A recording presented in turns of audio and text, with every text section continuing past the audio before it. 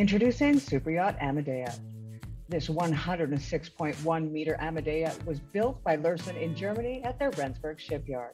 Her interior is styled by French design house Zuretti, and she was delivered to her owner in March of 2017. This luxury vessel's exterior design is the work of Espen Oeino. Amadea has been designed to comfortably accommodate up to 16 guests in 8 suites, comprising of 1 VIP cabin. The supremely spacious full-beam master suite incorporates its own study and dressing room, as well as a his and her bathroom.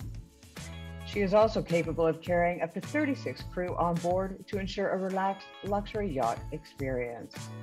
Her features include separate crew passageway, beauty salon, movie theater, underwater lights, gym, large swimming pool, and a foredeck helipad.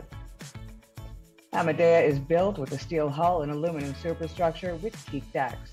Powered by twin diesel MTU 5,766 horsepower engines, she comfortably cruises at 13 knots, reaches a maximum speed of 20 knots, with a range of up to 8,000 nautical miles from her 392,000-liter fuel tanks at 13 knots.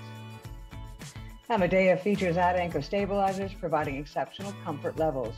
Her water tanks store around 77,000 liters of fresh water. Superyacht Amadea has hit the headlines recently as it is currently in the center of a legal battle between the U.S. authorities and the investment firm that claims to own it. Having arrived in Fiji on April 12th, the superyacht has cost the island nation a total of $5 million for its upkeep to date, roughly translating to 1% of the country's entire health budget. The U.S. claims that the yacht is owned by Suleiman Kerimov, one of the wealthiest billionaires in Russia, estimated to be worth $16 billion U.S. As Kerimov is reported to have close ties with Putin, he is currently on the sanction list. Tune in again next week when Yachting International Radio introduces another superyacht. Don't forget to subscribe and keep up to date on yachting events, issues, news, and more.